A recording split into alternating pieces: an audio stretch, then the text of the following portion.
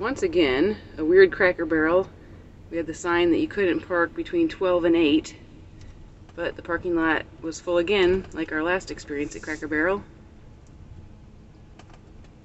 And it was kind of a joint parking lot between the Cracker Barrel and a hotel of some kind. I don't see a name on it. It's a Holiday Inn Express hotel. So I thought maybe that would increase our chances of getting a knock, but like Audra said, there were easily a dozen other rigs and vans. So whatever, we made it. So an official good morning, you guys. Welcome to our channel if you're new here. Good morning. We're on the road in St. Petersburg, Florida, and this morning we're heading to a park for breakfast, and then we're going to be off to explore the city of St. Petersburg. So as is our normal style, we checked the map and looked for little parks, and we found this one that's got the lake right in the middle of it. You can park right along the road, and we'll have a view of the lake. Before we pick a parking spot, we're trying to scope out, see if there's any bathrooms here in the park. Kind of important for van life. Everybody's playing pickleball this morning. I don't see any. So it looks like there aren't any bathrooms, so we're just going to find a spot with a view of the water, and then we're going to head for a bathroom a little later, I think. Getting ready to make some breakfast, and Audra finds herself squeezed into the cat litter area, trying to get access to her Delta battery so she can charge up her camera battery, which is very important. You got it? Ow! Oh, man. What a dumb design. Thanks, EcoFlow Delta. Alright, well that's taken care of. I got my camera battery charging. We're using about 40 to 50 watts between that and the fridge. We're at about 75%-ish charge first thing in the morning. So I think we're doing all right. Now on to other things.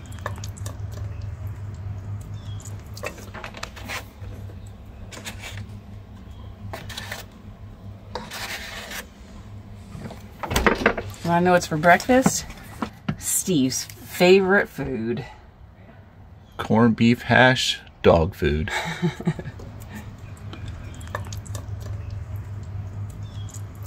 Mmm, yummy.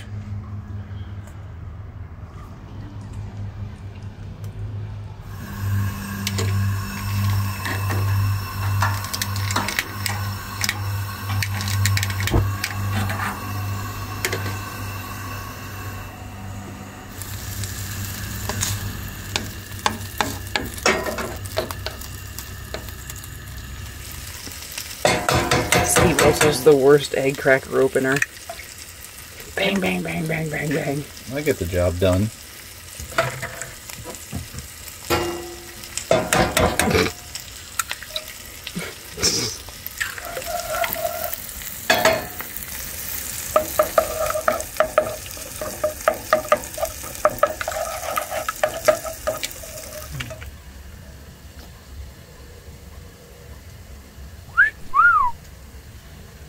Dog food's ready. Mmm.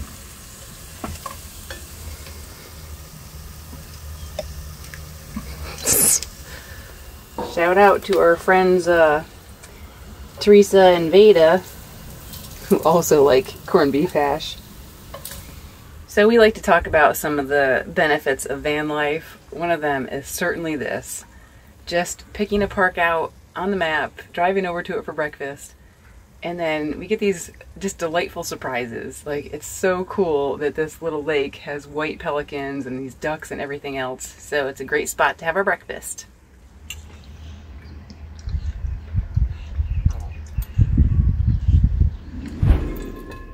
So here at Steve and Audra, we try to be open and honest and full disclosure.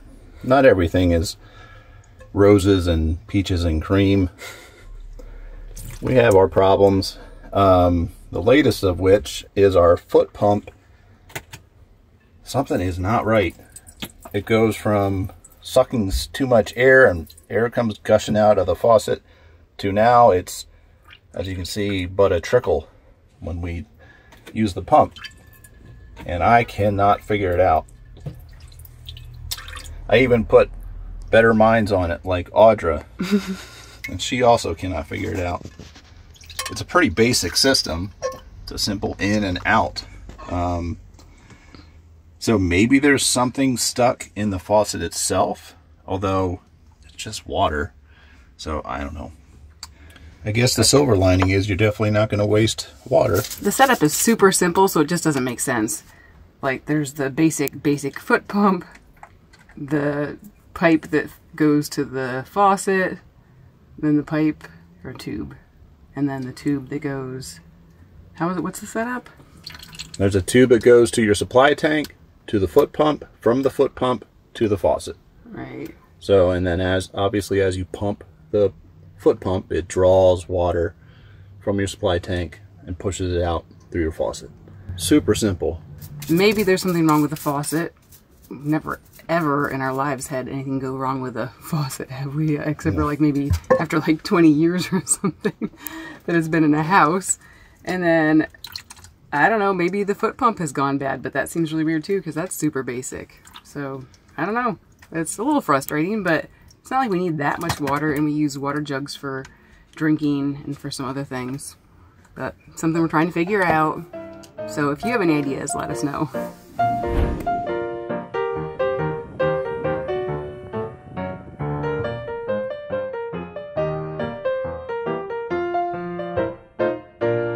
I've been wanting to visit this garden for a long time. I'm very excited. You know what this means? We're going to see some flamingos.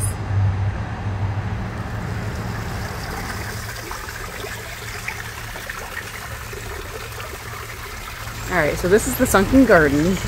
I'm not sure how old it is, but it's a historic landmark. The man who started this actually used to be a lake.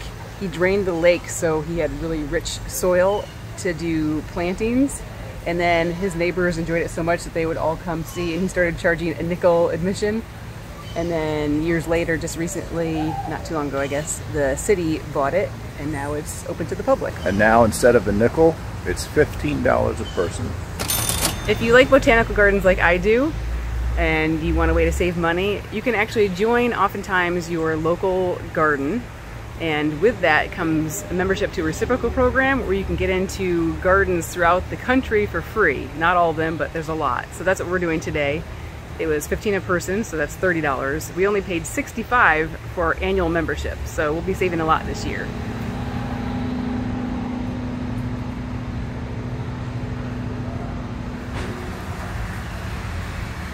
This might be what we're smelling. We're smelling something really good that smells like orchids, and incidentally, this is actually an orchid tree. For once, it's not me that smells. Delightful.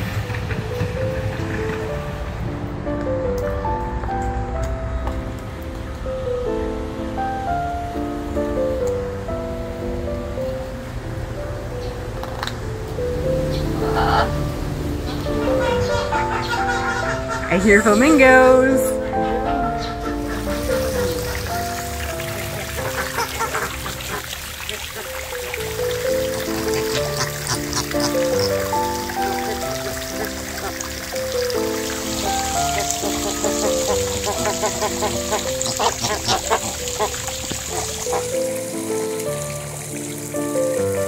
I think I could stay here all day, just watching these guys.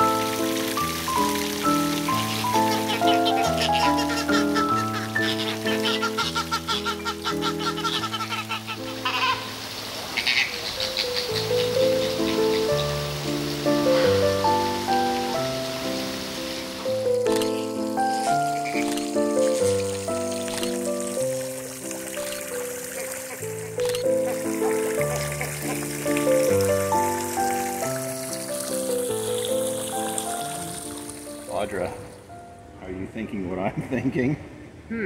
I think so. Tough to resist an open dance floor. Yes, it is.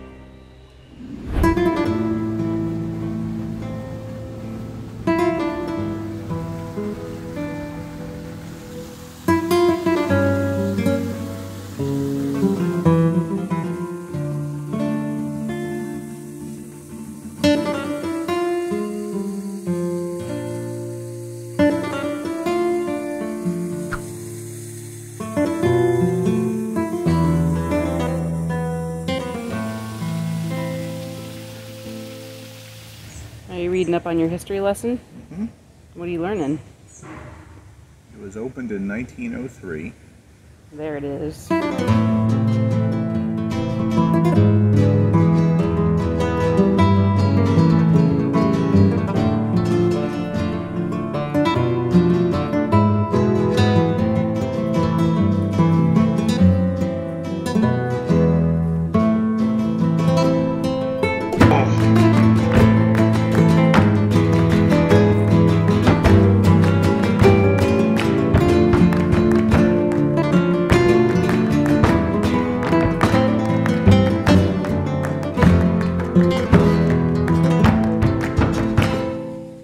You sit there while I look around for a while, okay? Behave, be good.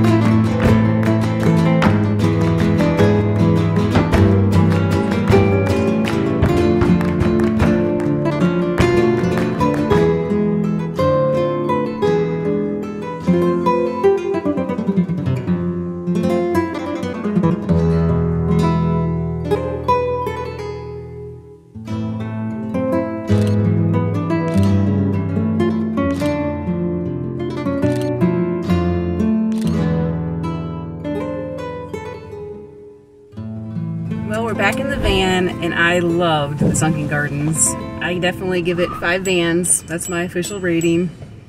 We had some playtime. Now it's off to do some work at the library, and then later we'll show you around more of St. Petersburg. I also agree with the 5 van rating. It was a beautiful day, sunshine. I especially loved the flamingo garden part of it. It was just beautiful. It was fun just to watch the flamingos doing their little dance. And so, yeah, it was a beautiful time, but now it's time to put in the work.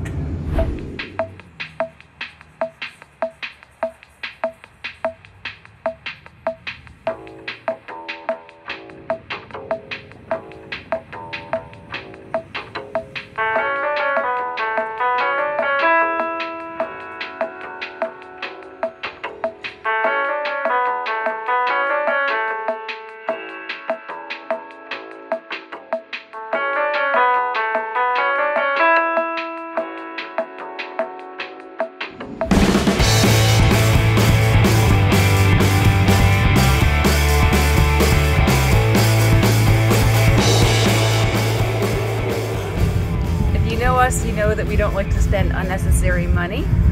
So we're gonna go check out the St. Pete Pier right now.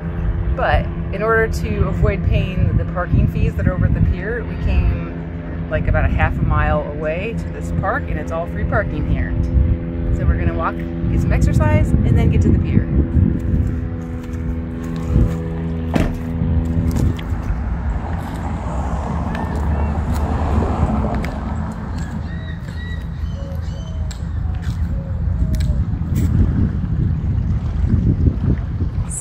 Flamingos has a really great bike trail, a really great place to bike, which we would be doing if we weren't running out of daylight. But it's a little after 5 already. The sun sets at around 6:15, I think. So we're just gonna walk for a while. We'll maybe bike another time here.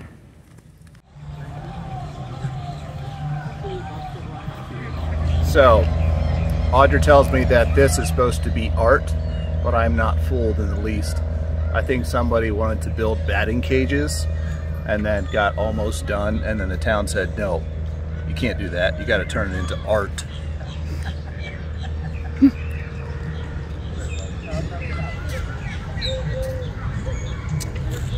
She studied historical postcards of the Pier and Spa Beach, then began to sketch patterns inspired by the colorful parasols which dotted the sand in the early 1900s. Here it is. Go. She really wanted to build batting cages, but the town said you can't do it, so she had to pretend that it was art.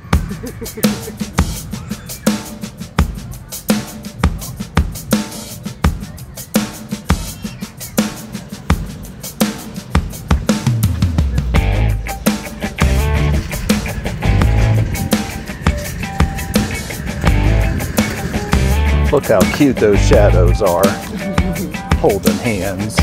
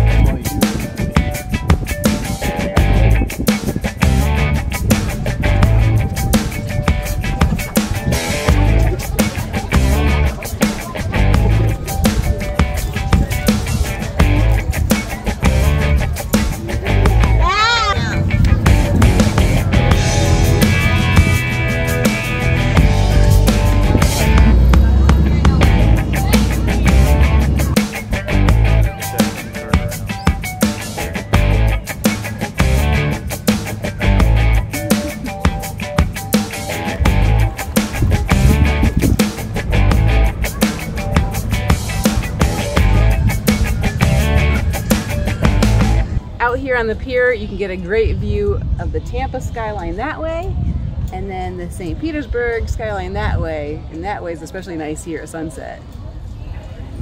Now we're off to buy some groceries at an Aldi, and then find an ultimate place to sleep tonight.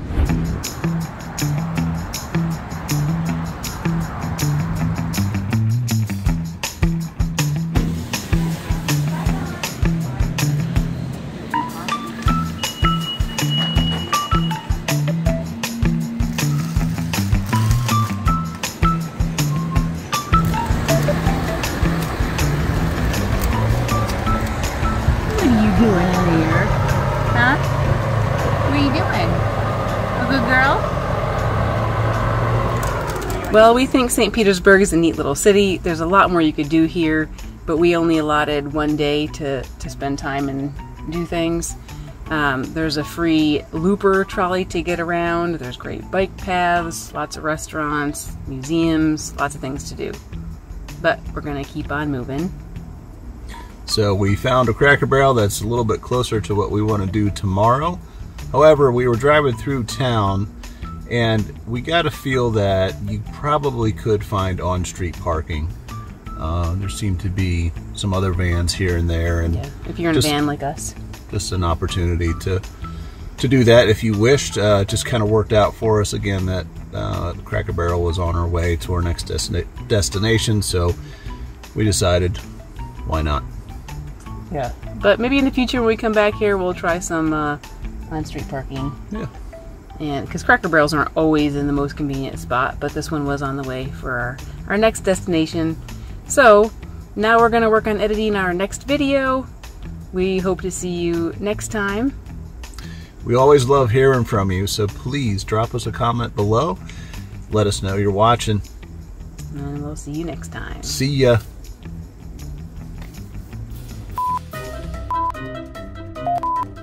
I agree. I also give it a 5 van rating. I especially like the Flamingos. It was a perfect spot today, perfect temperature, sunshine. Okay, one more try.